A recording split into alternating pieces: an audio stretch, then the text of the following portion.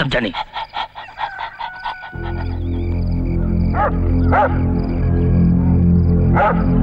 Watchman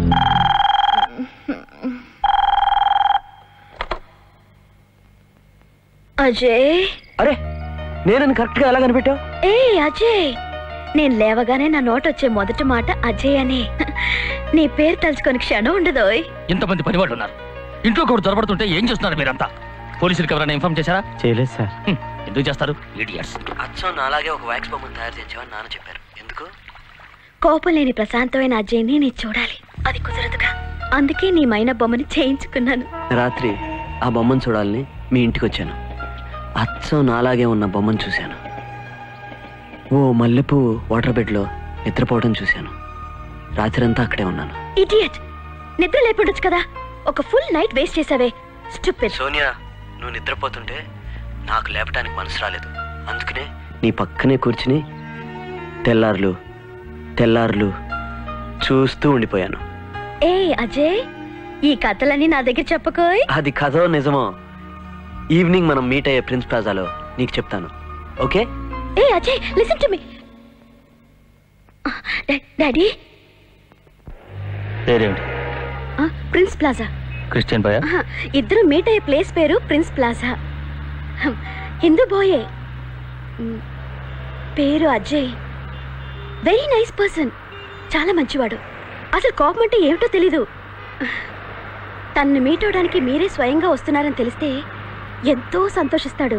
really daddy.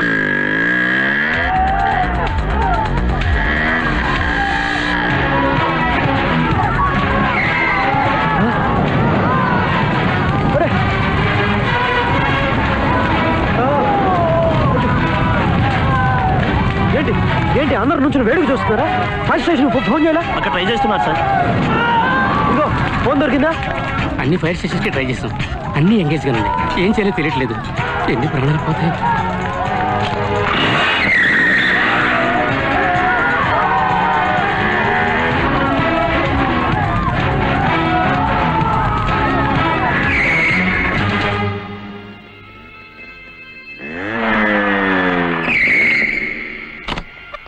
Sir, పక్కనే ఉన్న shopping complex లో ఫైర్ యాక్సిడెంట్, చాలా మంది ప్రాణాలు పోయేట్టు ఉన్నాయి. వెంటనే వచ్చి కాపాడండి సార్. వెళ్ళి ఫైర్ స్టేషన్లో అడగవా?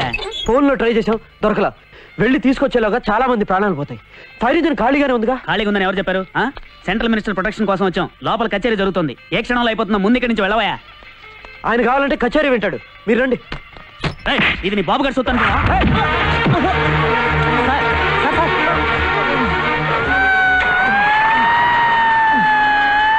ఏమైంది? ఎవడో వచ్చి పక్కన ఫైర్ యాక్సిడెంట్ అయిందని చెప్పి నన్ను కొట్టి మరి వ్యాన్ తీసుకెళ్ళాడు సార్. ఏమిటి? పోలీసులు కొట్టి fire engine తీసుకుపోయాడా? Rascal.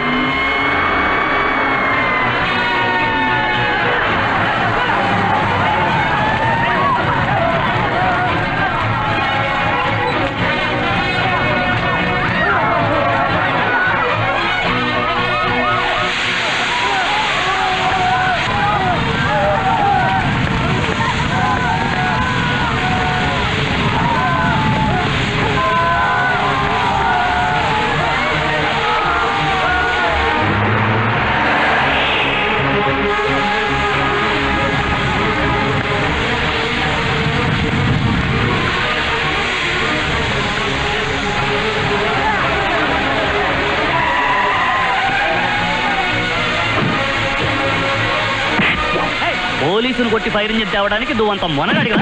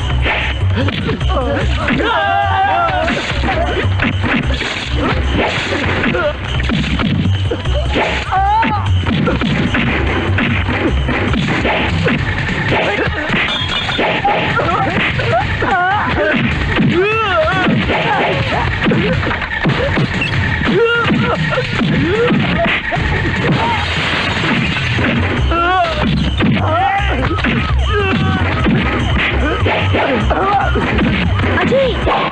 Oh my God! Sonia!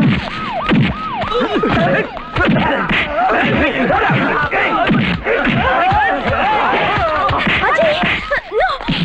Ajay, listen to me. Sonia! నేను చెప్పేది వినండి. Sonia! ఆ ఫైర్ ఇంజిన్ తీసుకెళ్ళకుండా చూడు. Ajay! పోలీసులను కొట్టడం అందరికీ ఫ్యాషన్ అయిపోయింది. Ajay, Daddy!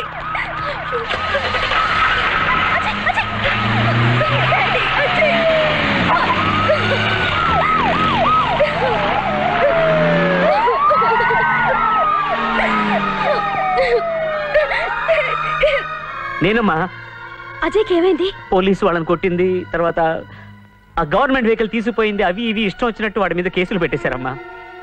వాడిని ఎలా విడిపించాలో నాకు తెలియక భయపడుతున్నాను.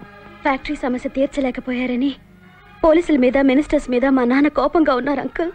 కానీ నేనేదో విధంగా వారిని కూల్ చేసి అజయ్ని జామీన్లో విడిపిస్తాను. సోనియా, నేను నిన్నే నమ్ముకున్నానమ్మా. డోంట్ వరీ అంకుల్, నేను చూసుకుంటాను. మా అబ్బాయికి జామీన్ ఇచ్చి విడిపించినందుకు చాలా థ్యాంక్స్ అండి. ఆ పని మా అమ్మాయి కోసం చేశాను. సి మిస్టర్ పద్మనాభం, మా అమ్మాయి మీ వాడిని నాకు పరిచయం చేయడానికి తీసుకువెళ్ళినప్పుడు మొట్టమొదటిసారిగా నేను మీ వాడిని ఒక స్ట్రీట్ ఫైటర్గా చూశాను. అనవసరమైన విషయాల్లో తలదూర్చి ఇలా జైలుకి వెళ్ళొచ్చాడంటే ఇటువంటి వాడిని నమ్మి నా కూతుని ఎలా ఇచ్చి చేయమంటారో మీరే చెప్పండి. సార్, ఏదైనా ఉంటే నాతో మాట్లాడండి, మా నాన్నతో మాట్లాడద్దు. సి, ఈ కోపమే అది నా క్యారెక్టర్ సార్. ఎవరికి ఏ సమస్య వచ్చినా సరే ముందు నువ్వెళ్ళి నుంచుంటావే, అదే అసలు సమస్య. అంటే సాటి మనిషి సాయం చేయటం తప్ప? తప్పేమీ కాదు, కానీ జాతీయ గీతం పాడాలనుకునేటప్పుడు జూయెట్ పాడకూడదు. మీరింతకీ అనేదేమిటి? నువ్వు మారాలి. ఇన్ఫాక్ట్ నిన్ను జామీనిచ్చి తీసుకొచ్చింది అందుకే. నేనేమన్నా అడిగానా నాకు జామీన్ ఇచ్చి తీసుకురండి అని? అనవసరమైన సలహాలు ఇచ్చి మీ అమ్మాయి నాకు ఇచ్చి చేయక్కర్లేదు. Thank you, good bye. విందారుగా mister Padmanabham. ఒక్క నిమిషం సార్. ఆగరా, డాడీ, అజయ్ కాస్త ఆగరా. అజయ్తో అలా మాట్లాడారు. నీ మనసులో ఏమనుకో నువ్వు ఇలా పిచ్చిగా మాట్లాడుతున్నావు? వారి పొజిషన్లో నేనుంటే నేను లోపలికి నేను చెప్పేది కాస్త వినరా. నిన్ను పోలీస్ స్టేషన్ నుంచి బయటకు తీసుకురావడానికి అమ్మాయి ఎంత కష్టపడింది తెలుసావండి. తను నీ మీద పెంచుకున్న ప్రేమ కోసమైనా కొంచెం జాగ్రత్తగా బిహేవ్ చేయరా ప్లీజ్. కాస్త ఆవేశపడకుండా విను ప్లీజ్, నా కోసం అజయ్. విషయం తెలుసుకోకుండా మీరు ఇష్టం వచ్చినట్టు మాట్లాడకండి. ఇప్పుడు రోజులు ఎలా ఉన్నాయి? ఇతరులాంటి ఆవేశపరులు భవిష్యత్తులో క్షణం కూడా బతకలేరు. సార్, దయచేసి మీరు నా కొడుకు శాపాలు పెట్టకండి. వాడు మంచివాడు సార్, కొంచెం కోపం ఎక్కువ, అది వదిలేస్తాడు. ఎరా, మీ వాడి లోపాలను ఎత్తిచూపటం నా ఉద్దేశం కాదు మిస్టర్ పద్మనాభం. అసలే ఫ్యాక్టరీ సమస్యలతో నాకు మనశ్శాంతి కరువైంది. నా బిడ్డ జీవితం కూడా సవ్యంగా లేదనుకోండి, నేను తట్టుకోలేను. డాడీ, అజయ్ని ఏం చేయమంటారు? ఓర్పుతో సహనంతో ఉండాలి, అదే నాకు ముఖ్యం. ఖచ్చితంగా ఉంటాడు డాడీ. మాటల వల్ల ప్రయోజనమేం లేదమ్మా. తను ఓర్పుగా ఉండటం నేను చూడాలి. ఏంటి మీరనేది? అజయ్కి మన ఫ్యాక్టరీలో ఒక ఉద్యోగం ఇస్తాను. తనే ఉద్యోగం అడగలేదు మనల్ని. తెలుసమ్మా, అయినా నా ఫ్యాక్టరీలో నా కళ్ళ ముందు అజయ్ 3 నెలలు ఉద్యోగం చెయ్యాలి. అక్కడ ఎన్ని గొడవలు జరిగినా, కొట్లాటలు జరిగినా దానివల్ల ఆయనకొచ్చే నష్టం ఏమీ లేదు. నష్టం మొత్తం నాకే. వాటన్నిటినీ సహించి నేను ఓర్పుగా ఉంటాను. నాలాగే తను ఓర్పుగా ఉండాలి. నీ కోసం, నీ ప్రేమ కోసం తను ఓర్పుగా గనక ఉండగలిగితే మీ ఇద్దరికి పెళ్లి చేస్తాను. సపోజ్ తను కంట్రోల్గా ఉండలేకపోయి ఎమోషన్ అయి కొట్లాటకు గనక దిగాడంటే తక్షణమే నీ ప్రేమని అతను మర్చిపోవాల్సిందే. దీన్నెందుకింత స్ట్రాంగ్గా చెప్తున్నానంటే, ఇప్పుడు నా ఫ్యాక్టరీ ఉన్న విధంగానే ఇంకో 10 సంవత్సరాల్లో ఈ ప్రపంచము ఉంటుంది. ఆ పరిస్థితిలో కూడా నువ్వు నా కూతురుతో సంతోషంగా ఉండాలన్న ఉద్దేశంతోనే ఈ సైకలాజికల్ ట్రీట్మెంట్. ఎటువంటి పనైనా ఒక వ్యక్తి 3 నెలలు సిన్సియర్గా కష్టపడి ఫాలో కాగలిగితే దానికి అలవాటు పడిపోతాడు.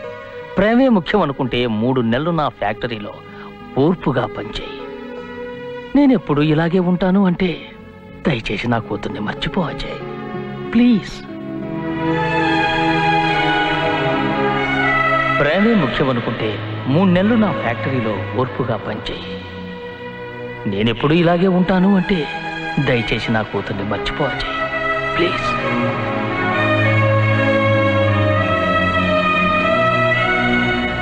ఇది నీకు కష్టమైన పనే, కానీ మన ప్రేమ కోసం నువ్వు చేసే తీరాలి.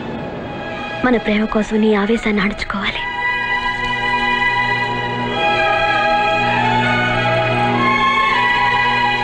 It's not a change, it's my heart. ఒక్కొక్క నిమిషం నీకోసం నేను ఎంత తల్లడిల్లిపోతున్నానో ఆ చేంజ్ నీతో చెప్తూ ఉంటుంది.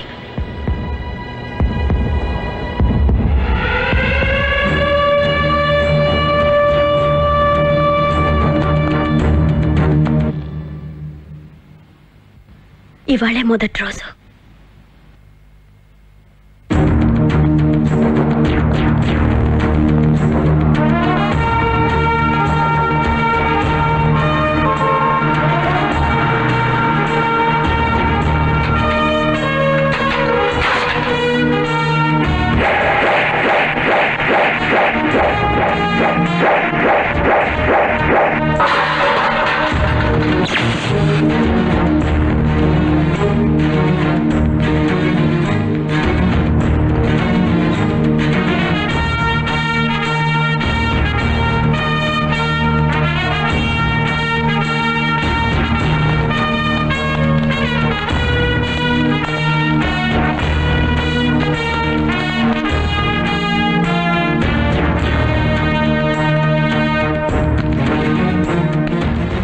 కొత్త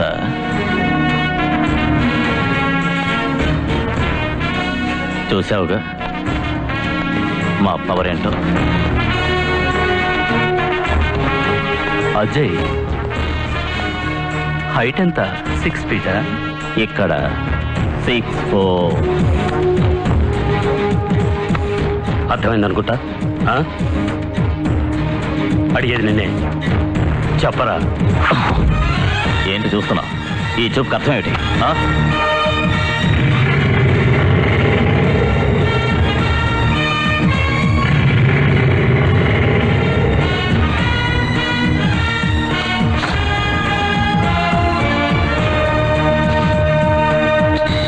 కొత్తగా వచ్చిన వాళ్ళకి మేము ఇలాగే హారతిస్తాం.